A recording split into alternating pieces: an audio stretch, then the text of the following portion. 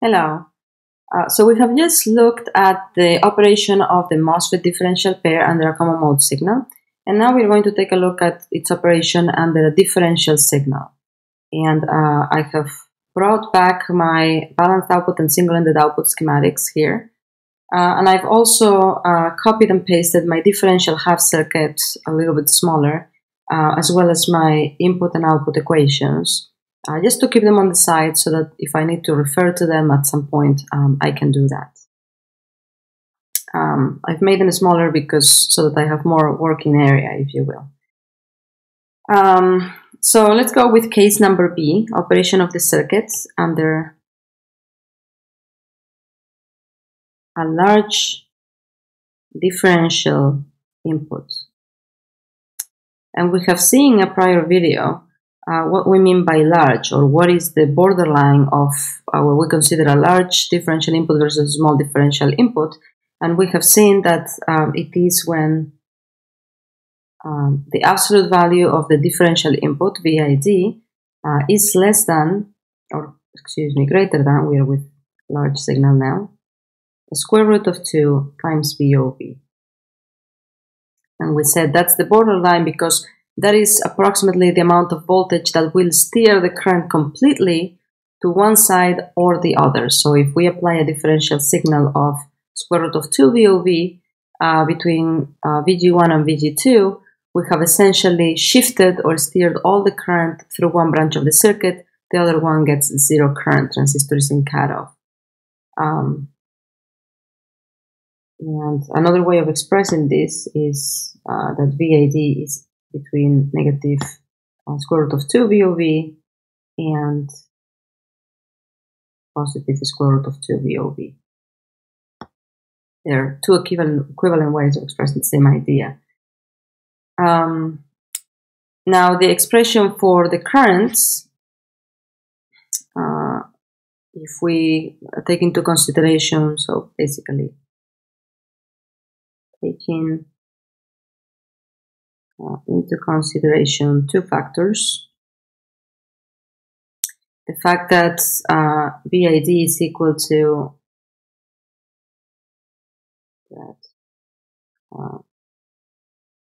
VID is equal to VG1 minus VG2, and it's also equal to VGS1 minus VGS2,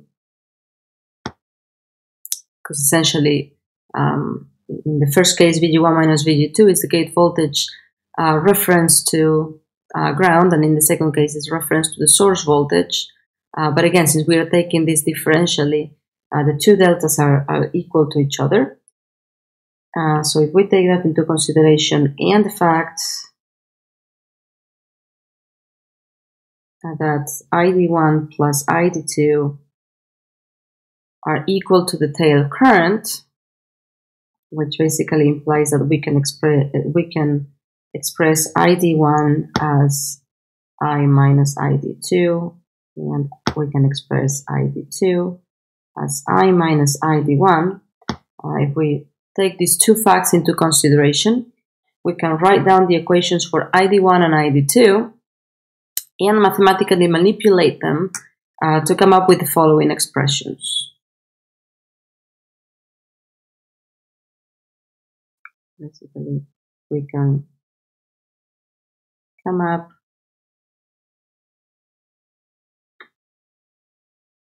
with the following expressions for ID1 and ID2. And I'm not going to do all the mathematical manipulation, but that can be found in most textbooks. So ID1 will be equal to I halves plus I divided by VOV times VID halves times the square root of 1 minus VID halves divided by VOV squared, and ID2 very symmetrically is equal to I halves minus the same thing, I divided by VOV times VID halves times 1 minus VID halves divided by VOV squared. And notice that what this gives us is an expression of ID1 and ID2 in terms of the differential input signal VID, one could say VID halves, and also the overdrive voltage VOV, as well as the overall current I. The reason why this is useful is because it allows us to generate a normalized plot of the output current versus the input voltage. The output current will be ID, be it ID1 or ID2, and the input voltage is VIV. But we can normalize both values. How do we normalize them?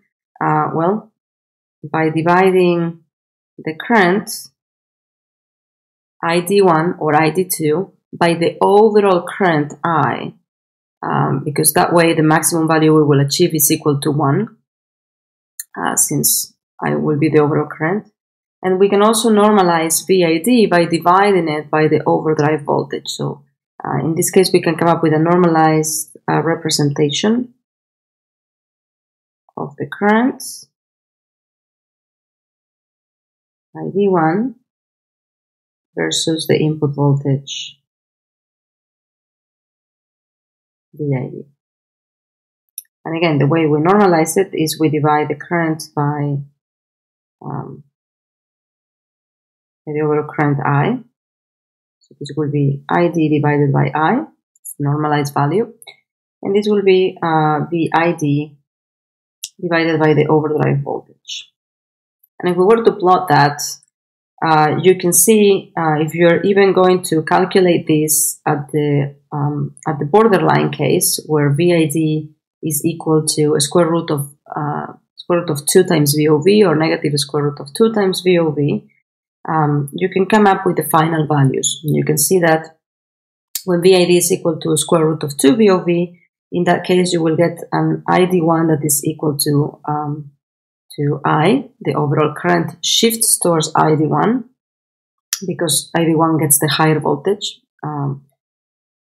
And in the opposite case, when you apply negative square root VOV to VID, that will mean that M1 gets a negative voltage, right, of negative square root of 2 VOV, and therefore all the current steers away from that branch and all the current is flowing now through M2. And zero current is flowing through M1. And so therefore, when I apply a negative voltage, I get zero current. I'm going to do this with color. Zero current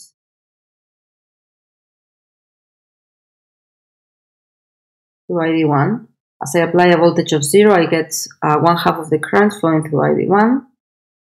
And then as I increase my voltage past the square root of 2 VO2, then I get the full current I flowing through ID1. And so if this is my ID1 plot,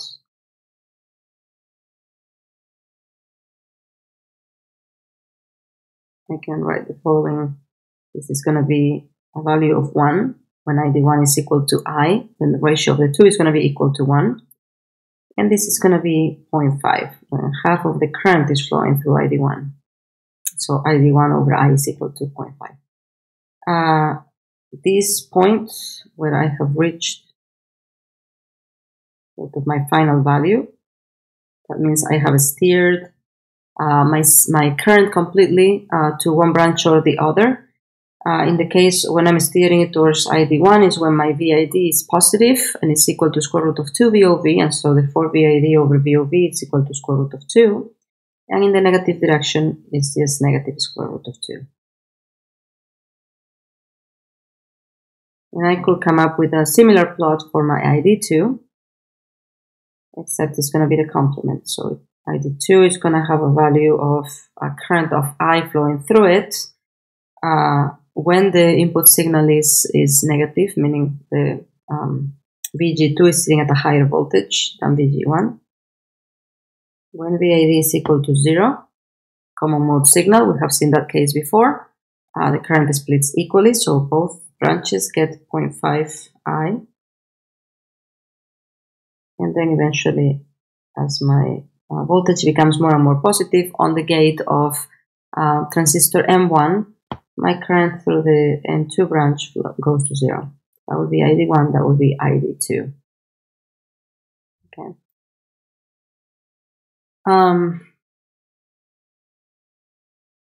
And so that's, that's it for what we want to know. Again, you can go ahead and you can enter the values of VID equals square root of 2 VOV or negative square root of 2 VOV into the above equations to convince yourself that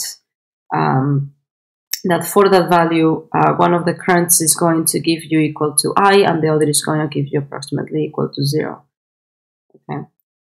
But that's it. That's basically what we're doing, steering the current into one branch or the other. Now, the point that we are interested in as far as linear amplification goes is where my output is linearly related to my input, right? I want to build a linear amplifier, and that region happens in between these 2 points. So this is the region where there is a linear relationship between output and input current and input voltage. You see how the output current goes increasing linearly or quasi-linearly with the input voltage. Okay, region where linear amplification is possible.